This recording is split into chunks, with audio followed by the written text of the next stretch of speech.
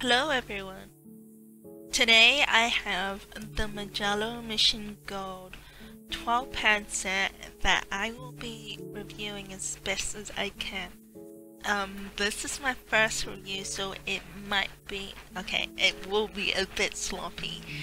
I am by no means a professional. I do not do art seriously, only as a hobby, and I didn't take any art classes at school. So all that I have to say will be my own opinion as a self-taught doodler. I noticed there was not a lot of reviews for the Mijello Mission Gold pen set was available on YouTube, and I was lucky enough to get this set for Christmas from my sister-in-law who is Korean. The palette is a beautiful rose gold color to reflect the Mission Gold range. As I said, this is Mijello's artist quality paints. It is very light and made from plastic and comes with two more cheaper plastic coverings inside that I kept to be additional mixing areas, despite them being cheap and flimsy. I also have the Mission Silver set, which is Mijello's student grade paints, but the problem I had with that palette is the pens falling out of it. A YouTuber named PRISMACOLOUR said in a video that Mijello had fixed this problem by tightening the little pen holder gap things. I don't know what they call it. And it is shown here how difficult it is to remove the pens in the improved palette. But I rather have my pens nicely secured than for them to fall out as I move. This is the comparison between the pens of the Mission Gold and Mission Silver range. Silver is a bit bigger, but not quite the standard size of a full pen. I'm not 100% sure how the sizes change between the 12 pen palette and the 24 pen palette, but from what I could find, there are only 3 different ranges of pens listed on the website, and 2 had the same dimension of 165 times 85 times 25 millimeters, and the other one was just called the regular size, so that doesn't really tell me much. And only one of these refills is for the Mission Gold range. So yeah, this part of the review became a confusing mess. If anyone actually knows, please tell me. Okay, enough rambling about that. Here is the palette size difference between the 24 and 12 pen set. From what I know, the 24 Mission Gold set is only a little bit smaller than the 24 silver set, but not by a lot. I chose the 12 pen set for Christmas because I really did not like how chunky and big the palette was for the 24 set, and in a way I sort of regret it a bit. I will explain that a bit later. Okay, time for swatches. I'll be using my Mastery sketchbook that says Pack Money on it. This has 300 GSM A5 size watercolor paper in it. I'll also use my round silver velvet brush in size 8. These watercolors were very creamy and very easy to pick up this powerful punch of color. They didn't shift colors much after drying and remained pretty vivid and bright. I tend to do a lot of doodles that I would like my watercolors to behave like these, so they are right up my alley. At the time of this review, this set retails for about 66 USD on eBay, but my sister-in-law got it for much cheaper, and I didn't ask her how much it costs because that's a bit rude, especially if it was a gift. I'm assuming, and I'm strongly underlining the assumption part, that this set isn't quite as popular as the other Mijello products due to the price.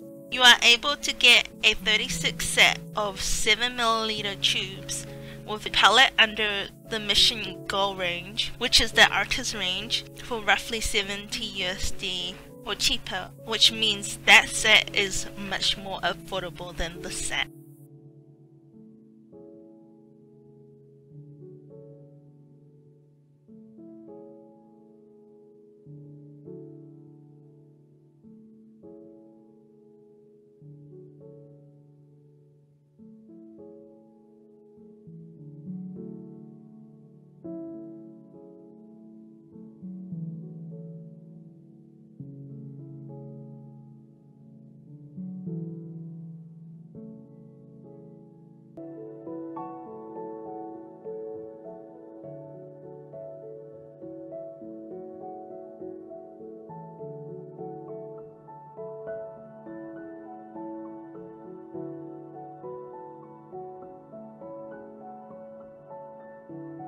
I'm not going to go into depth about the pigments as much as I love rambling about it, and my friends knows this a lot. I think that would add in a lot of confusing and unnecessary information and can only be fixed by more rambling. These paints are mainly single pigment with the exception of bright clear violet and sap green. They also have high light fastness ratings of 4 stars and above, meaning the painting should not change colors or fade for up to 100 years or more. As per usual, the only exception for this is bright clear violet, which is the color I would definitely switch out, since I think I can mix a purple that is similar to that without much trouble, especially since 2 of the colors of the mixture of this violet color is in the set already. I would have liked a yellow ochre or a normal brown like a burnt sienna over the bright clear violet, but that's a personal preference. These colors are what I use the most, especially for mixing skin tones, mainly my skin tone, which is a dark but tan olive color, and it's a bit not usual, I guess. So having these browns would make it a lot easier. I found all the colors to lift pretty well, though most of them are semi-staining, but that didn't really matter to me since I don't do a lot of lifting unless I got colors in the wrong places. I had recorded some glazing, but the file corrupted. Again, I don't do a lot of glazing, so I can't say much about it. But I do really wish I did all these tests at the same time rather than to record, stop, wait for the paint to dry, record, stop, and so on when I made this video, so it would be more condensed. So I'm really sorry about it. I even forgot the transparency test, and that's one of the main ones. But I can tell you, they are all either semi-transparent or transparent. So this is the mixing chart that I created with the Mijello Gold pan set. I won't go into too much detail. It has 11 of the 12 colors because I've excluded bright clear violet, mainly for the reasons I said prior, but also there was no space on the paper, and I don't really use purple for mixing.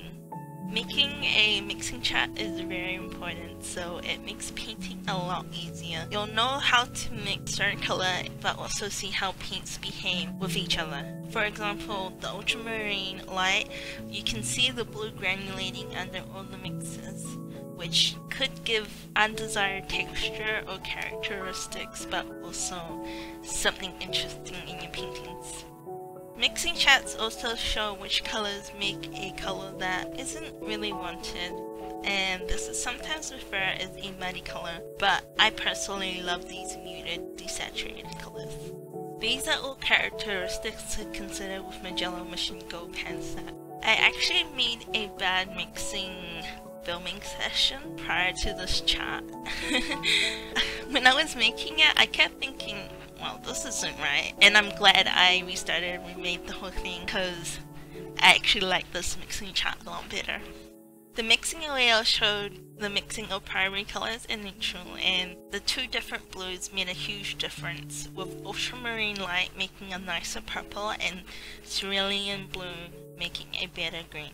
I think all the neutrals mix well with an exception of the blue. It took a lot longer to make it not too warm or not too cold. In the end, the granulation of the blue showed through and it won.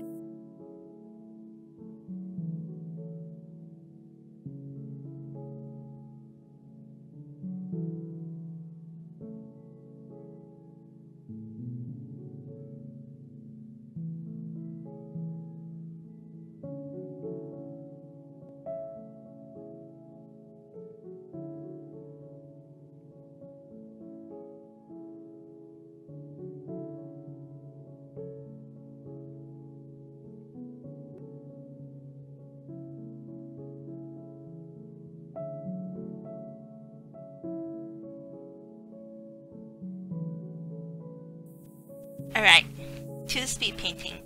It took a while to mix a nice tan olive color, but I managed at the end. I spent so much time on the skin that I ended up kinda over for doing it, but I learned and it became easier for the second doodle, and that's included at the end of the video. Honestly, I didn't sketch out what I wanted. I had a concept in my mind and I went with it, then I regretted it. And at the same time, I was kind of experimenting things too. I haven't been all that happy with my doodles lately, but you know, that's a story for another time. I've also filmed this using artificial lighting for the first time, and I think it went well. It didn't turn out too dark, which was what I was scared of, and I think it will be good for the upcoming winter evening. But yes, this is me in my actual bed. Okay, not my actual bed, but a drawing of my actual bed with my dog, and it doesn't look like either of us. I've even forgotten to draw the tattoos on my arm and didn't realize for a week and a half. In the end, I did like it, but I wasn't 100% proud of it. So I planned another drawing next to it, and I actually sketched it out this time. I made my dog pose so I could get references of him, and it ended up looking more like us, with my rounder face and large forehead, and my dog actually looked like a terrier and not that puppy that Arthur had in that 90s cartoon. But I still forgot my tattoos, and I added them in much later when my best friend Aaron laughed at me for it. I mean, like, my tattoos aren't hidden, they're on my arm and basically in my face. I don't know how I keep forgetting it. Whatever. Anyway, I was a lot happier with the magical girl me, and I'm glad I kind of redrew it.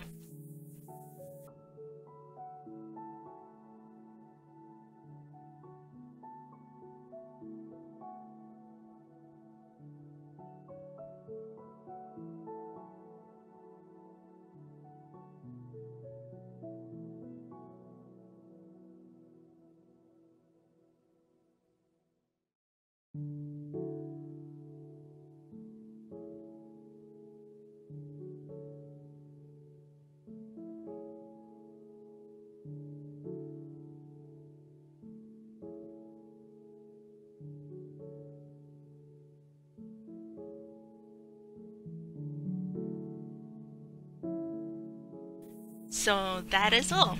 I hope you were able to take away some information about Mijello Mission Gold pen paints. I've learned a lot about making reviews, and I will be applying them to my next one, if I make one. Thank you for watching. Happy painting. Bye!